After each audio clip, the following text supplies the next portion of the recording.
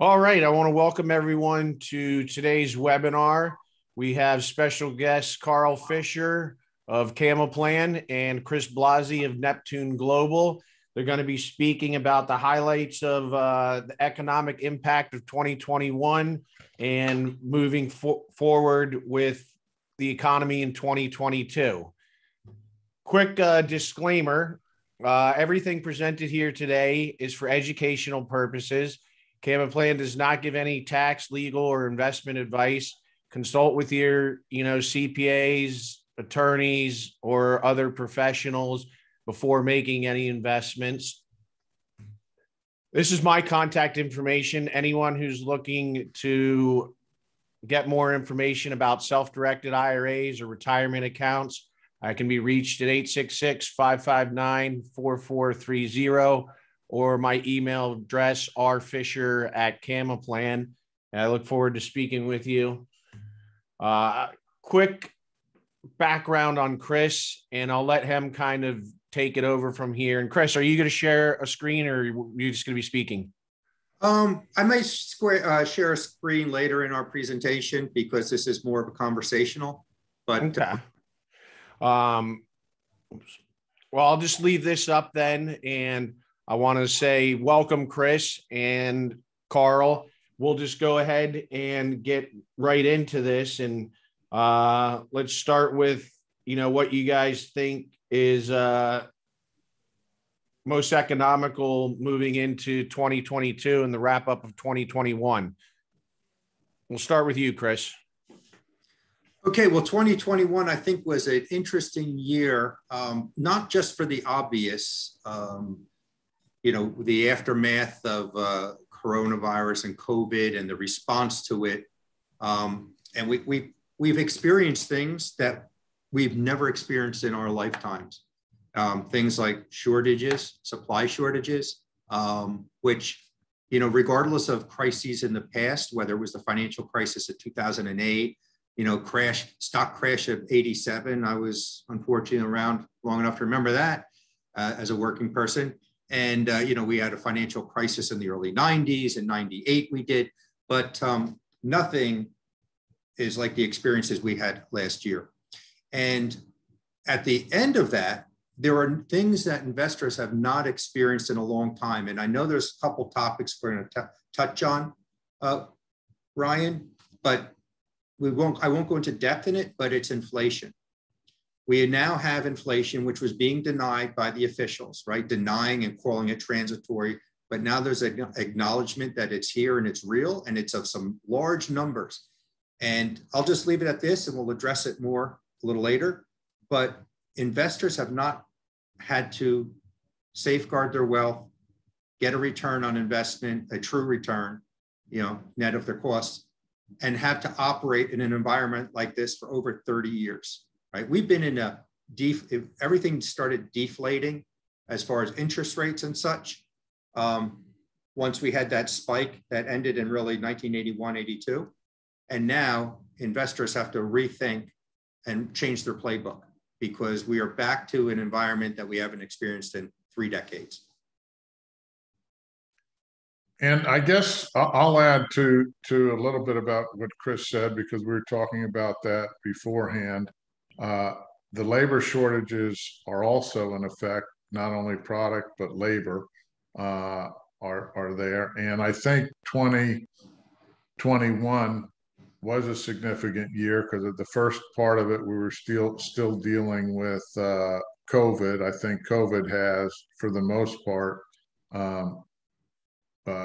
been, I saw specifics like 99% of the people either had it or have been immune with at least one shot.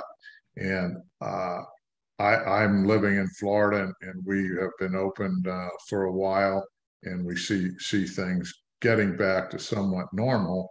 But I think with the labor shortage and the changes that are coming out of the pandemic, I see that wages have increased, which is hard to turn around. I see robots and kiosks are at their maximum orders ever in the United States.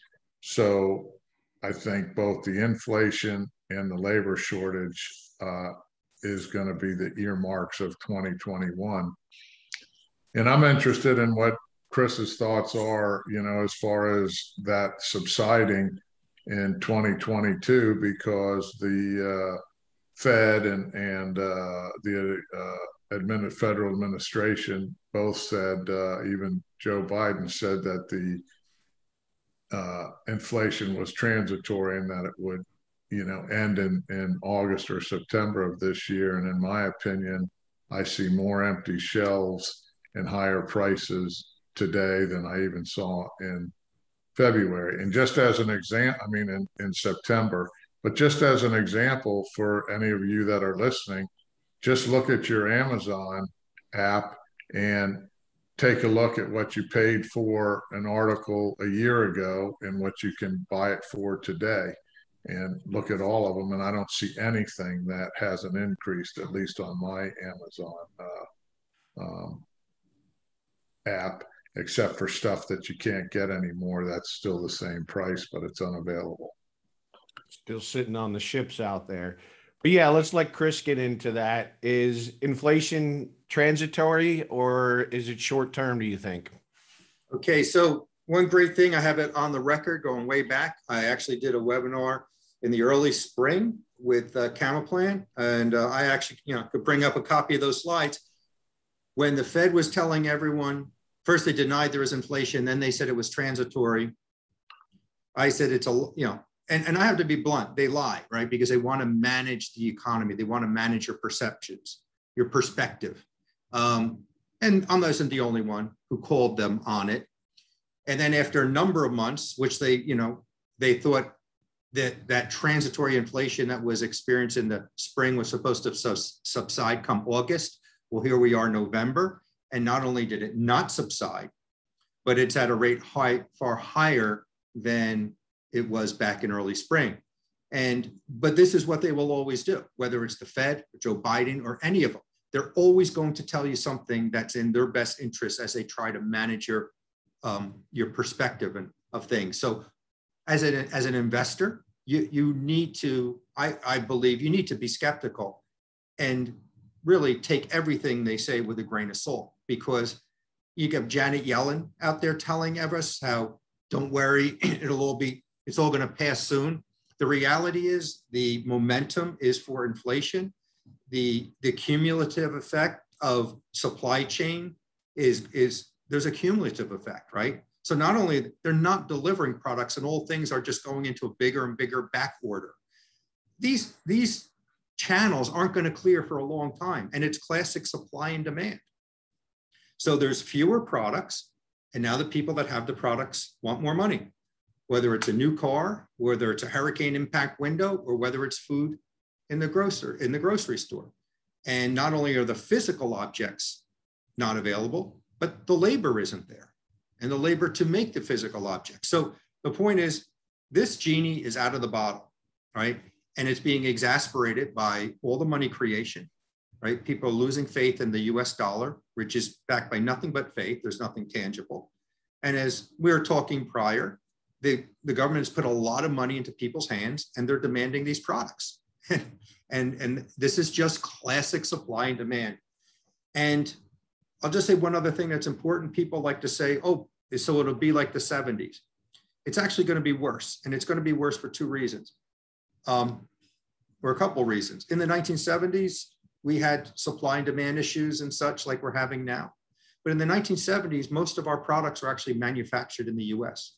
We are now outsourced, and we are completely at the mercy of countries like China to produce the vast majority of our products. So we're in a very precarious state right now. And in my opinion, again, it's just my opinion, tune out everything you hear that says the Fed says, well, don't worry, we're going to hike interest rates a little bit. Even if they were, it won't even be close to the inflation rate. So, right, Carl, when they acknowledge 6.9% interest, well, what would they have to raise rates to get a return on something that exceeds that? Well, they're not going to raise rates to 7%. So my point is, it's not going to happen. And investors need to change the playbook and look at what worked in highly inflationary environments 30 years ago to position and to protect their purchasing power, and the purchasing power that their investments generate going forward. Yeah, I mean, if you look at it 40 years ago, interest rates got up to 20%, but right now I don't think anybody can pull that trigger because our deficit and the interest we pay on our debt would just suck the money out of the market. But the other side of it is, I don't think we're on a doom and gloom path. I don't know, I'm not an economics major. I did, I launched rockets and did engineering work in the past. So the micro or the macroeconomics of this, I don't understand, but we were both listening to a couple of great economists, and I think maybe a decade ago, Chris, and they said the United States always finds a way to kick the can down the road. And I think Jim Rickards was there with the currency wars. So I think, is the currency wars book, is that where we are now? What is going to happen? Yeah, I mean, doom and gloom, I don't, I would have to hear someone's definition of it, right? If someone thinks that high inflation is doom and gloom, then it's doom and gloom. I think doom and gloom really means like everything comes to an end. Well, that's not going to happen. Things soldier on, but it's just going to be different. I think, because of that perspective, it's called normalcy bias, right? When everyone says, well, this is the way it was for the last 10 years or 15 years or 20 years, so this is the way it always has to be. Well, that's not a very healthy way, because things are always changing a little bit. And kicking the can down the road is, it doesn't mean the United States is coming to an end, of course not. But the United States have gone through periods of inflation in the past, and it was, to me, it wouldn't be very wise to believe that somehow we found a way to never have inflation again and just keep, a perpetual low interest rate and never-ending money printing to prop up every industry that starts to stumble. So we did that, and it really did it aggressively come in 2008 when the markets were imploding and all those bad debts were out there, all those bad loans, all those ninja mortgages, and the Fed came in and bought them all up, because if they didn't, the economy would have collapsed. That was a can kick. Perfect. Sure. But people said there will be a price to pay in the future, and they've never been able to stop the money printing, and they've never been able to unwind that portfolio that the Fed bought of the trillions of bad loans from 1980. They're still on their books. And anytime they try to sell them back into the market, the economy start to hiccup. So this is why you'll hear, not just from people like me, but other folks like a Rickards too, that they're stuck. They have to keep printing money. They can never unwind all the bad debt that they've accumulated. That's a propping of the economy. That's can kicking, and you can continue to do it. But now there's a little bit of a price to pay, and we're experiencing it through inflation. And people are saying, well, who are trying to defend the Fed's policy? No, it just has to do because of coronavirus. That's not necessarily true. Coronavirus just accelerated the time when there's going to be a price to pay, and we're paying it with higher inflation. Again, that's not doom and gloom. The world's not coming to an end, but investors need to shift gears, in my opinion, about where they put their money as an investment. So what worked in the last 10 years necessarily may not be the best strategy going forward. And that just really has to do with asset classes. That's great. Thanks, Chris. Just since you and Carl brought it up, is this the helicopter money that Jim Rickards speaks of in Currency Wars? Yeah, and they've been doing it since 2008. Well, all right, let's take that back. They were doing quantitative easing to bail out the institutions. The helicopter money is the money that was going out directly to people because of quote unquote coronavirus and all the jobs that they were forced out of when everyone started locking down. And now you're getting to a much bigger topic, because if you look at some of the legislation that they would like to pass that hasn't been passed though, right? You got the infrastructure bill, but there's a much bigger bill they'd love to push. You can see that there's a true move toward a much more social, where socialism is much more a part of the system. And at the end of the day, if you read through it, they're really trying to push for universal basic income under the guise of what they call modern monetary theory. And that is a perpetual helicopter money. But yeah, we had helicopter money for the last year and a half. Well, Chris, what about the 120 billion that's been going into the bond market? I mean, it used to be called quantitative easing, and I've been hearing them talk about it, and they're supposed to start, instead of paying 120 billion a month, I think in December they're cutting it by 15 billion to 105. And that's a great point, Carl. They're tapering, right? So yeah. They've been had quantitative easing 1, 2, 3. I mean, there's been multiple instances of it since 2008. Which again, don't let the quote unquote the people who are trying to divert your attention.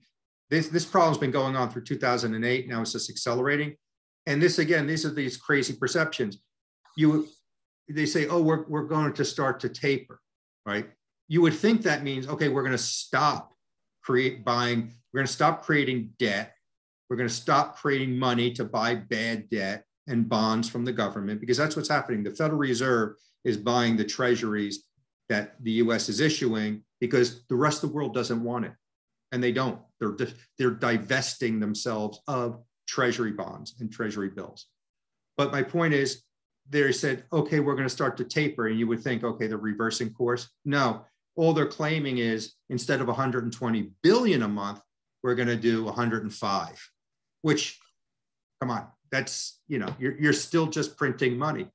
Right, but they're gonna supposedly reduce it every month, going down until they're not giving any more.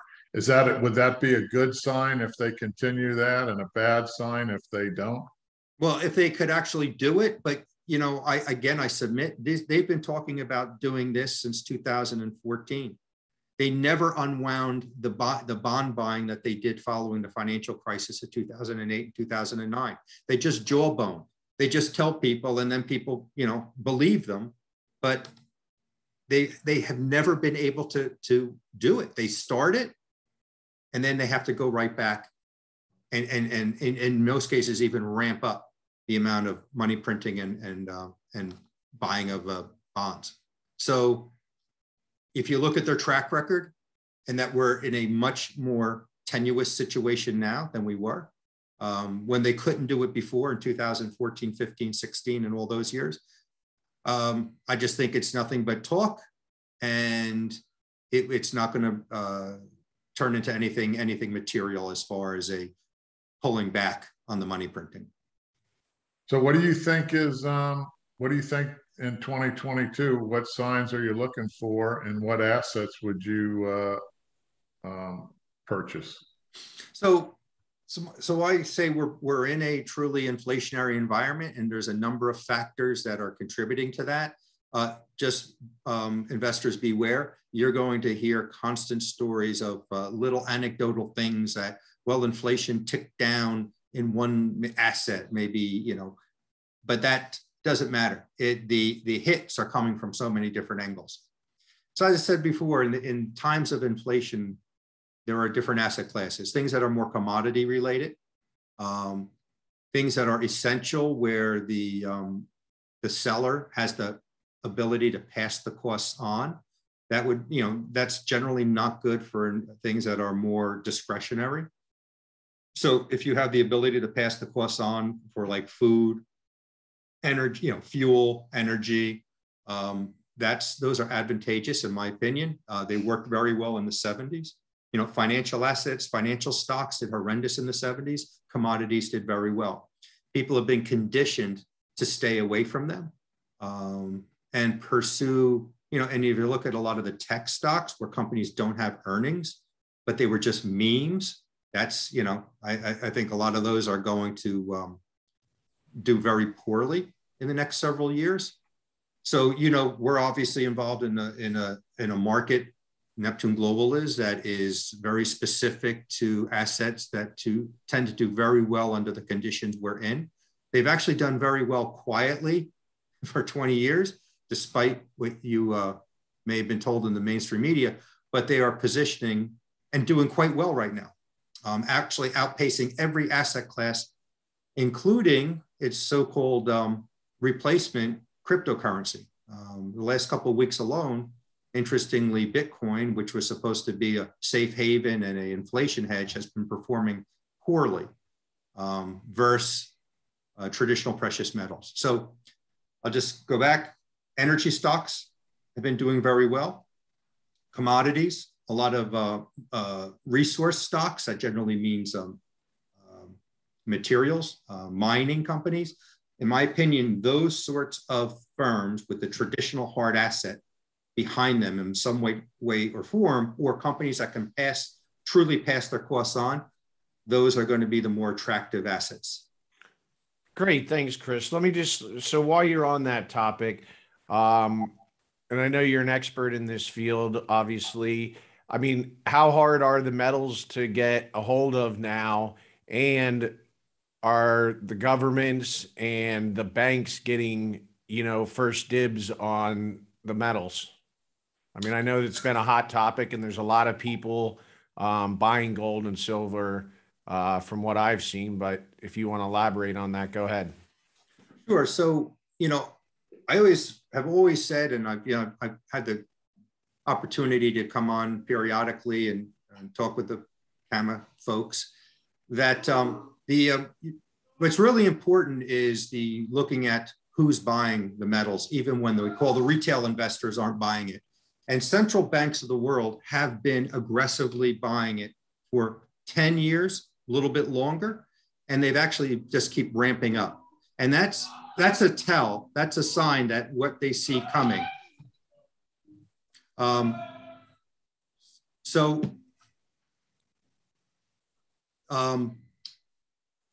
would look at their playbook and follow what they're doing. So as far as investors, I just, Carl, could you jump a minute to just have a little tech? Yeah, no problem. One of the things that I wanted to talk about that Chris said on those assets, I've always believed that real estate is more local than it is national. And I can't say, or I can't emphatically say that that's as important today or more important today than it's ever been. And I think a lot of the reasons is the taxes, the post-COVID world we're living in. There is some more remote working from that aspect. So I understand that the real estate, I think, is still a good play, but you have to be very careful in what areas you're going to approach it. And you've also got to look at the type of real estate. Storage space is pretty good all over the country.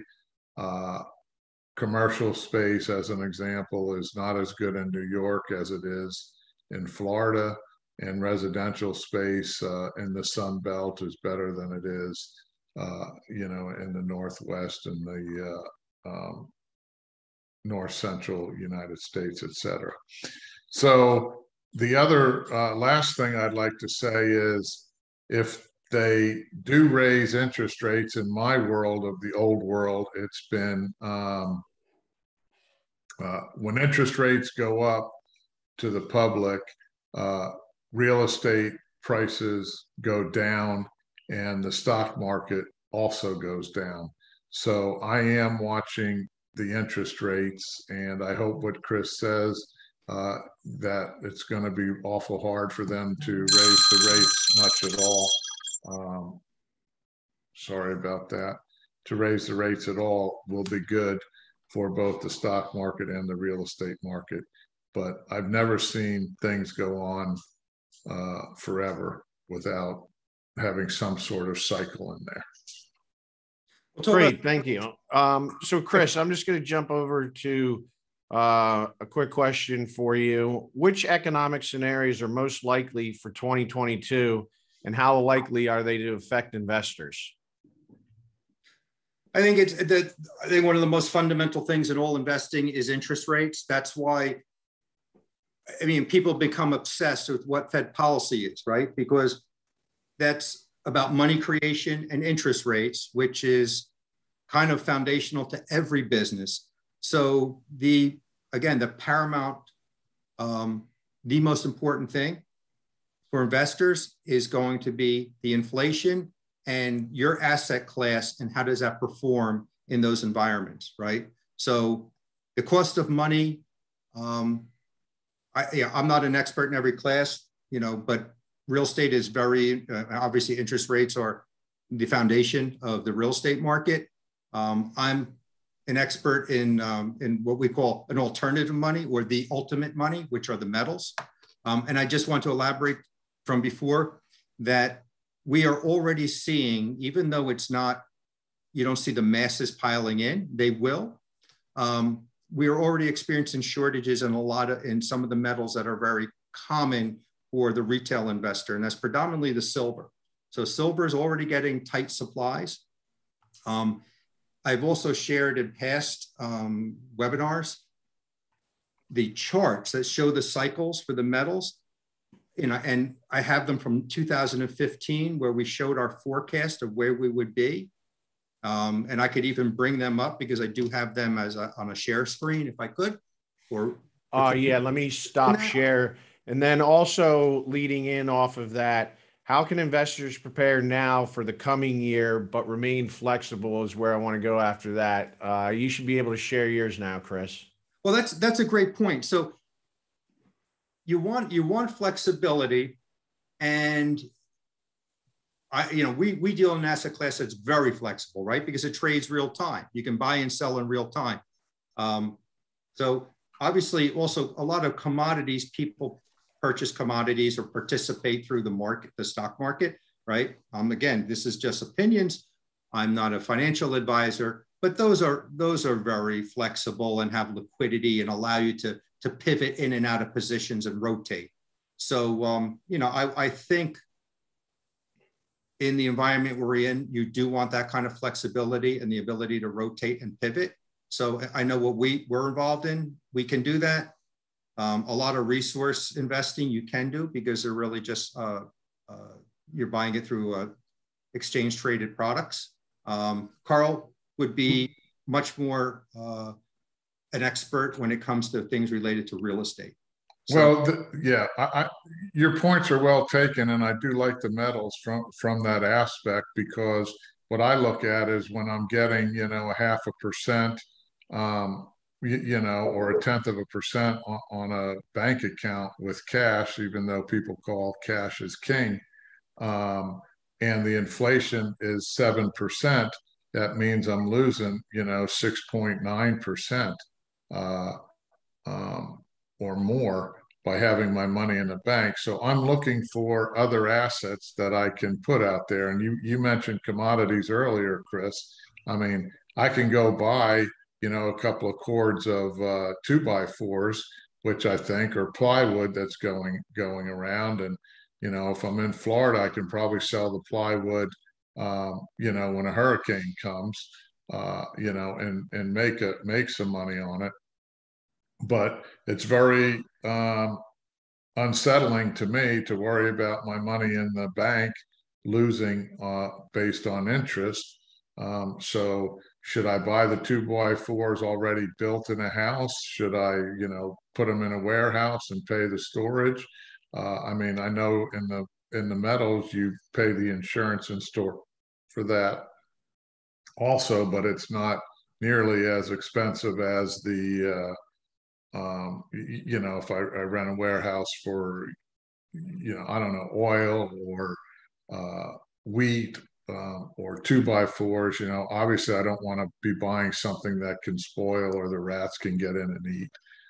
So those commodities are kind of off the list, and the other ones, are hard places and take up a lot of volume. So that's the types of assets I'm looking for 2022, because right now I don't see, at least for the first half of 2022, I don't see inflation subsiding. I'm going to look and see if they get that $2 billion plus reconciliation bill. I don't even know what they're calling it now, But if they get that passed, I'm just thinking that inflation's going to go up even more. I wish I'd bought, 2 or 3 more houses, last year, because I would have made money on them. So, but my hindsight is 2020. But looking forward, I want to pay attention to what the government's spending. They already passed the infrastructure bill. So now, if I'm going to be investing in stocks or bonds or businesses, I'm going to see who is going to get that money or get a lot of that money from the infrastructure bill. And I think it's a lot of the green companies, and I think it's a lot of the internet companies, and probably construction companies and material companies. But that all has to be looked at, and I've got to go study that bill. But I don't want to ramble on. That's what I'm looking at for at least the first half of 2022. So I don't see my money in the bank dwindle by 6 or 7%. While you're talking about bills there, and you both can comment on this, is, Congress's pending reconciliation bill more fuel for the inflationary fire, regardless of the price tag? Carl? Yeah, I mean, if they spend any more money, it's gonna raise inflation. I mean, we've spent more money now. I mean, I feel like we're spending like a drunken sailor, and that's not said with any disrespect, but I've never seen it in my lifetime. That's why I don't know that we're living in the same rules. I mean, I've had the pandemic. I've seen the CDC tell me I can't evict people out of apartments, or houses that I'm renting. So yeah, I feel like I'm in a brand new world, and I haven't gotten, I feel like I went to sleep and I woke up, in a different age. So yes, I think if they spend any more money, I think the inflation is just going to get worse unless I'm missing something. Yes, and again, they're not going to stop. Everything is actually being more and more politicized, unfortunately. So if you look through those bills, they're not, in my opinion, they're not genuine as far as true infrastructure bills and, building real infrastructure for the benefit of all. A lot of it is bailing out cities and pumping money into, in areas that can't sustain themselves. And, but again, I kind of shared before that in my personal portfolio, because I do like to have my hand in different parts of the market. So there's no experience like being involved in them. The things that are performing best in my personal portfolio are, as I said before, the things that were the best types of stocks 30 years ago in inflationary environments that have been out of favor for a long time, namely energy and food. And actually my utilities are doing well. Because they do have the ability to pass on their costs. And you're seeing this rotation of these meme stocks, right? And I think going forward, a lot of stocks that are meme stocks that really didn't even have earnings, but people just chase them. And that includes a vast majority of the tech stocks, that they are not going to do as well. And the ho-hum dull industries like, energy production and explorers and food, the people that can supply, control the food chain, they're doing quite well.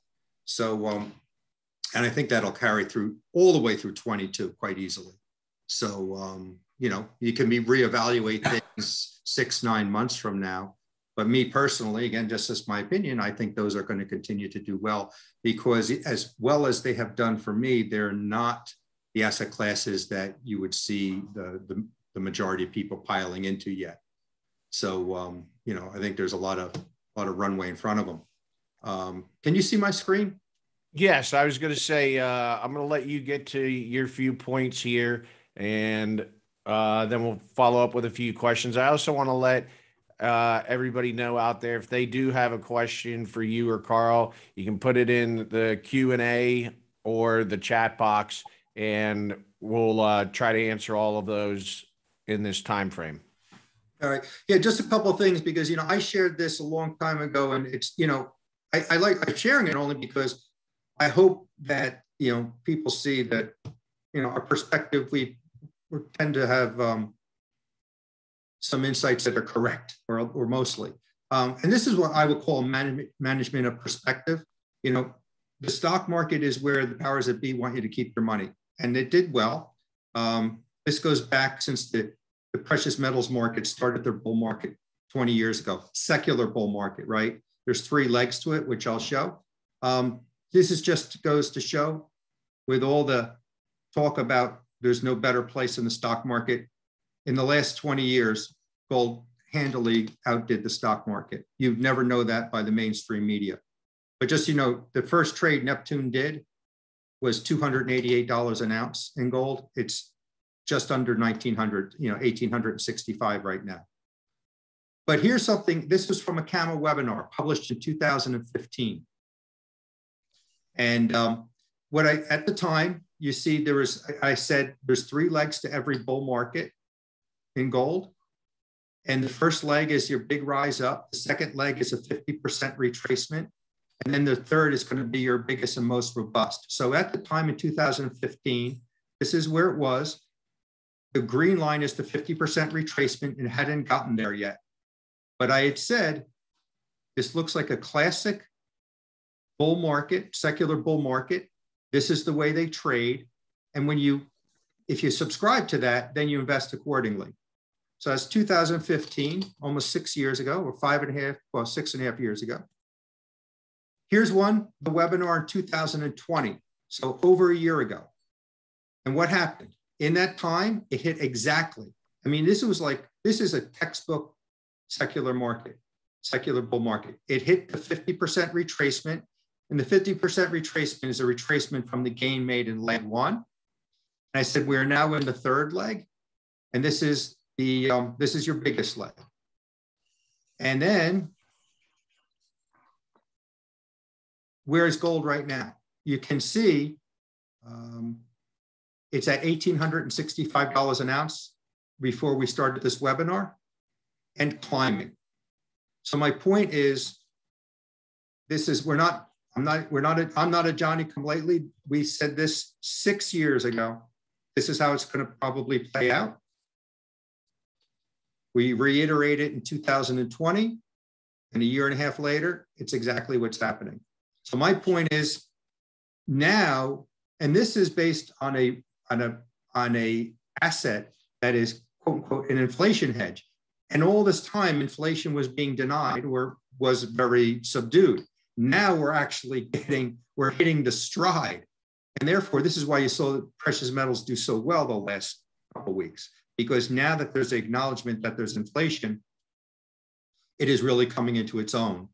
And it decoupled from the cryptocurrencies that were vying for investors' attention, or their funds saying, well, we're the new gold, or we're the new inflation hedge. Well, that fell flat on its face, especially this week where Bitcoin has lost about $7,000 an ounce, or excuse me, a Bitcoin.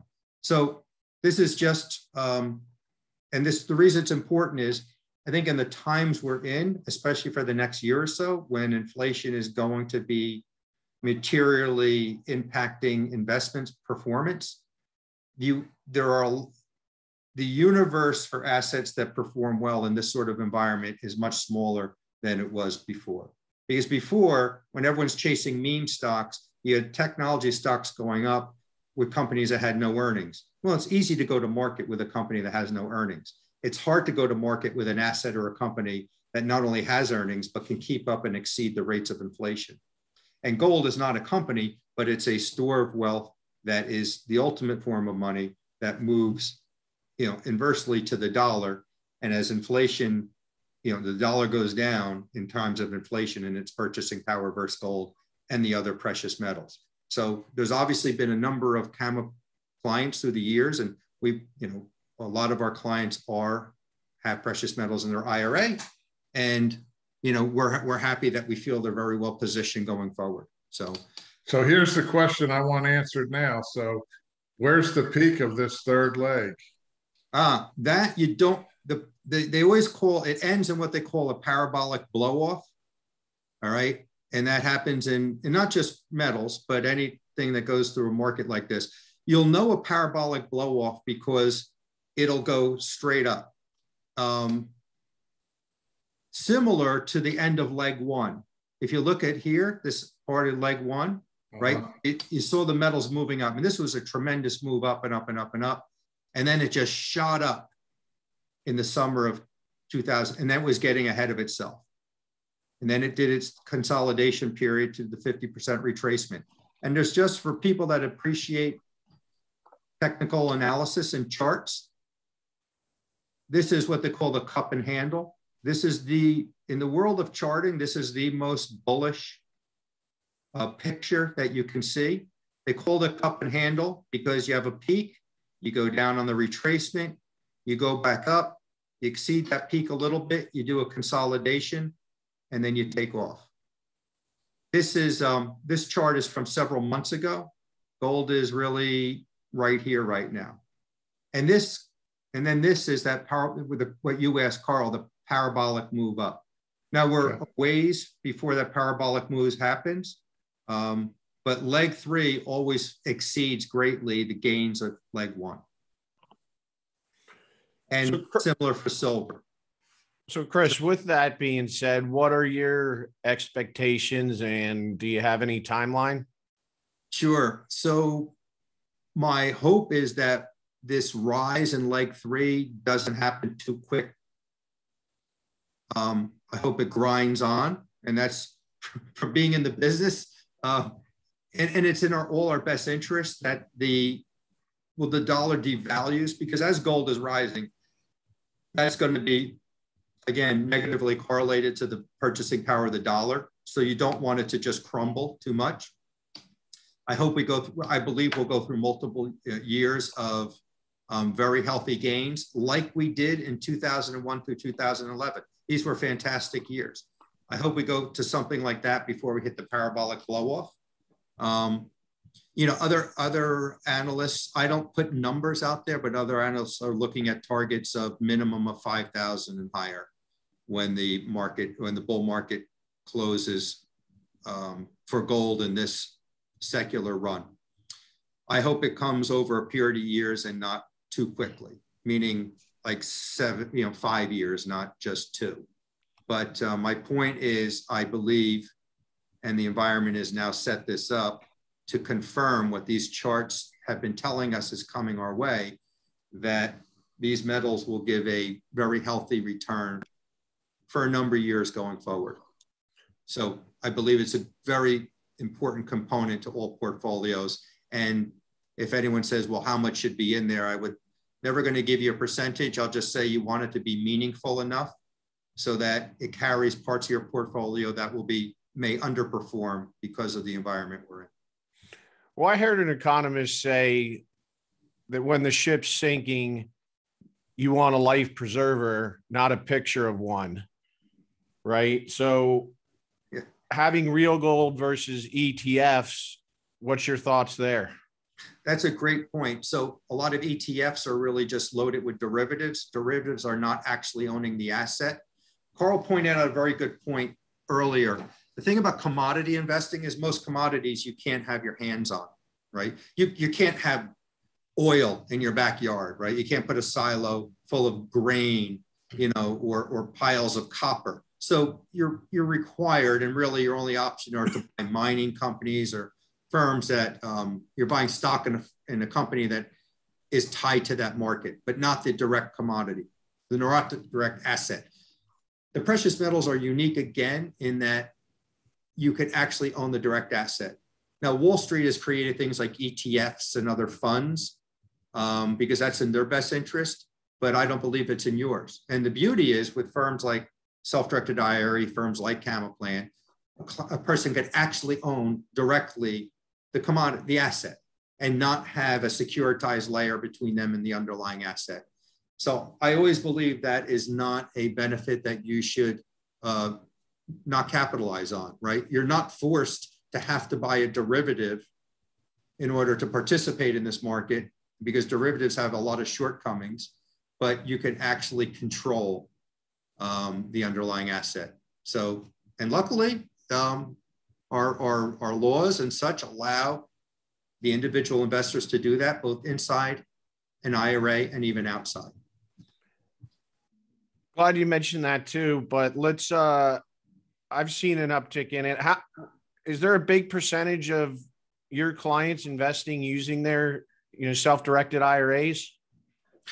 Yes, I would actually say in the last couple of years, we see a more and more participation of self-directed IRA clients either moving or taking positions in gold, or clients of ours who are, saying, hey, how do I, can I use my IRA money, from a rollover or something to buy physical metals? So of course, we have to introduce them to a custodian and administrator like yourselves. But that is definitely gaining in popularity. And the more that people are starting to realize that the metals, gold is or all the precious metals are the safe haven asset in this environment, we're seeing more and more inquiries on that.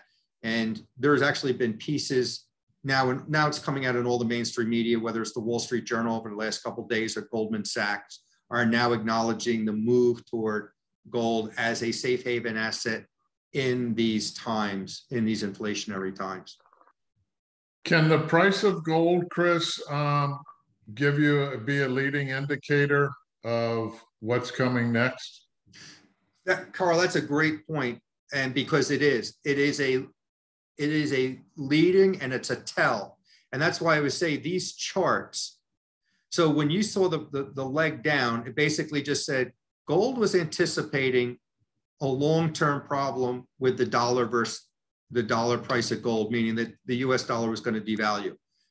It got ahead of itself. It gets up there. And then, of course, there was a lot of jawboning, and people said, all right, the Fed will get things under control, because realize this blow off was pre-2008. And then it just really accelerated after the financial crisis of 2008-9. Then everyone started to believe the stories like they would be able to reverse quantitative easing and take all that printed, all that debt that they bought and, and take it off the Fed's balance sheet. But then around December 2015, the market said, we don't believe you. And the gold market starts calling the bluff on the Fed. Now, the majority of people didn't believe it. They were still believing the Fed, but gold was rising because they knew the Fed will never be able to change the position they're in from the nonstop money printing, would never be able to unwind the trillions of dollars that they had bought to prop up the economy and the banks and you name it. And now you just have this confirmation, and that's why this chart is saying, no, we're going to have inflation, and we're going to have a lot of it coming on us really quickly now. And so the Fed is telling you, don't worry, it's transitory, it's going to end. The gold market, who's been right really for 20 years as a tell of what's coming, is calling their bluff. This market, the gold market, and realize this is not being driven by retail.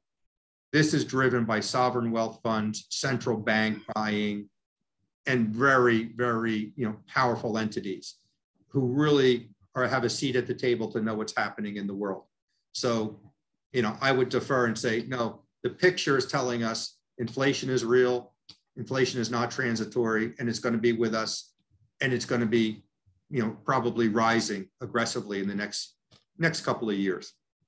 So if that's the case, it's probably also good to be in stocks of companies that, as you said earlier, can pass on their costs to consumers, as consumers have saved money as a result of the pandemic, the government giveaways, and no place to spend the money. So maybe the stock market still has, more of a bull run in it, as well as gold. Well, the stock, I would say, again, it depends on the stocks, right? It's a rotation. Right. Again, these are my opinion. As I shared before, the stocks that are doing very well in my portfolio, because again, I do want to be in other asset classes to experience them, have been energy stocks, food producers, companies like Tyson Foods and General Mills and Exxon and Coterra Energy. These companies have been out of favor for a long time, but I went in to them over a year ago, because I believe they're going to come back, and everyone was still just chasing meme stocks. A lot of companies without even earnings, a lot of tech stocks, and all again, what they refer to them as meme stocks now. So I see there's a sector rotation, and for a lot of these, you have to do it through the stock market. Now, does that mean the overall market goes up? I mean, maybe not. Maybe because the drop in certain tech stocks may be so great that the gain in the energy stocks doesn't completely offset it. But like anything else, I think investors need to reallocate and reevaluate what asset classes they're in, and look at each asset class they're in and say, is this good? Is this going to perform well in the environment we're in now? This is an environment we haven't experienced for 30 years. So, the playbook has to be adjusted, in my opinion.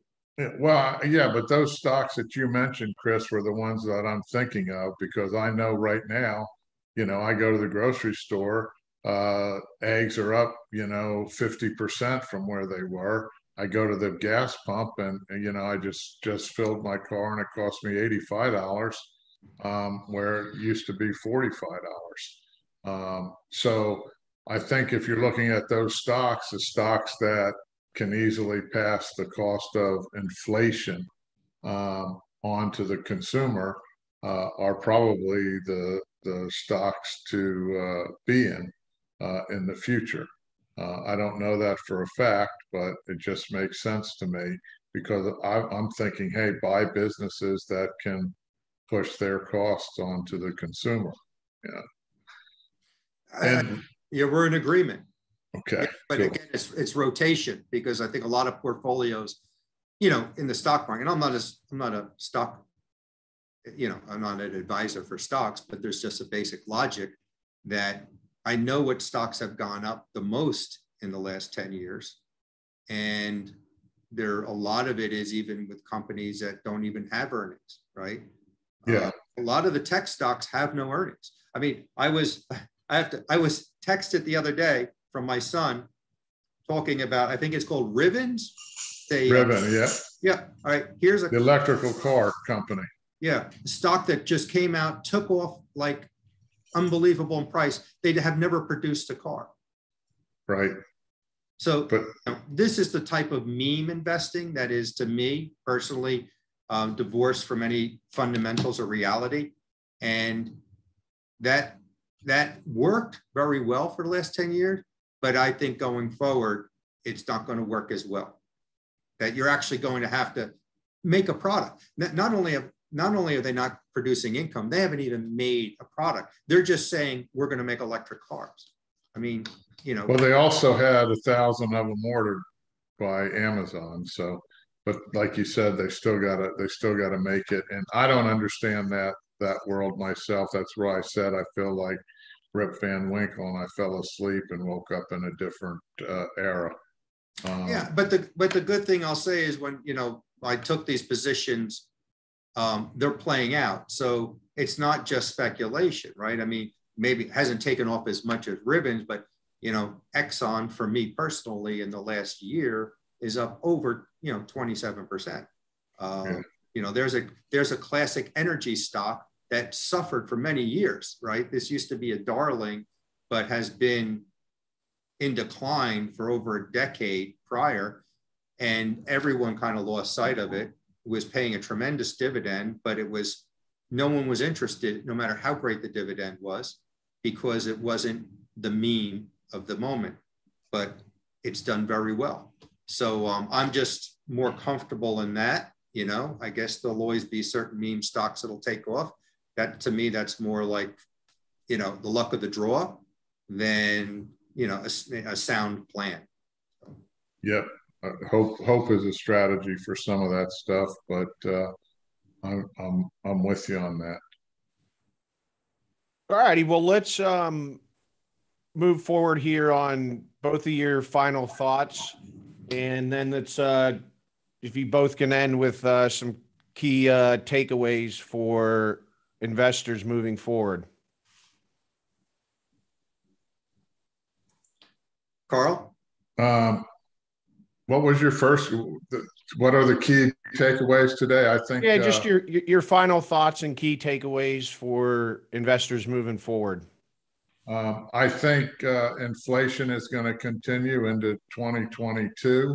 I don't think it's transitory. I don't think prices are going to go back down significantly from where they are, either in real estate. Um, I don't think the precious metals is there. I think the value of the dollar will continue to erode. I think you should be buying stocks or businesses that are inflation resistance. I like real estate that is rented because rental income increases go right along with wage increases and home increases, et cetera. And if inflation doesn't go up, then the price of homes are going to stay high as well. So I think that you've got to watch where you're investing today. I think it's different than any other time uh, in my lifetime because of the supply shortages to the extreme portion that they are, and the world GDP is out there, and we don't have a lot of supply manufacturing companies in the U.S., so we've got to have a lot more imports, I believe, in the future. I just, this isn't doom and gloom. It's actually, the playbook has to change. That means there's opportunity. I think the smart folks embrace it right away and get in early. And that's how you do better, right? You do better than the next guy. Say, you know what, I'm going to acknowledge that there's a change and I'm going to pivot to what's going to capitalize on what's coming. So, don't look at it as a negative, just look at it as change, and change always happens. I said this earlier, I think the biggest impediment to successful investing over the longer term is the normalcy bias, thinking that, okay, what I've been experiencing for the last 5 or 10 years that's it in perpetuity. It's never been like that in the history of the world, so it will never be like that. You always have to be prepared and do your due diligence, do your homework, and take advantage. And in some respects, it's a blessing. Changes like this allow the field to change and mix up a little, and allows people who are, going out and doing their homework a chance to really outperform. So I would look at it from that positive perspective. And, the one thing about the metals, I would look at it this way for a lot of investors. It's a way to safeguard your wealth, keep its purchasing power. And then as things maybe settle down in 2 years from now, then you come out and you come out more whole with your purchasing power. And then you're going to have more ammunition to deploy in, future assets as, one secular bull market moves from one asset class to the next. I'd like to add one thing into there based on the old reconciliation bill. It looks like the government took aim on retirement accounts and specifically Roth accounts. So if anybody doesn't have a Roth account, I would at least get one open just in case they try to curtail opening up of Roth accounts in the future. I would get one open, and you can figure out whether or not, to what extent you want to use it. But I'm afraid that if you don't have one, you might not be able to get one in the future. Other than that, I want to tell you thanks, Ryan, for moderating our discussion here. And I hope that all your listeners learned something, and hopefully they are in the process of making the changes necessary for 2022. Great. Well, I want to thank you, Carl, and Chris, for your guys' insight here moving forward, and look forward to connecting with you guys again. Thanks, Ryan. Carl, it was great to be with you again. Yep. We'll see where we are in 2022. We'll do this again. Absolutely. Have a great day. You guys have a great day too. Bye-bye.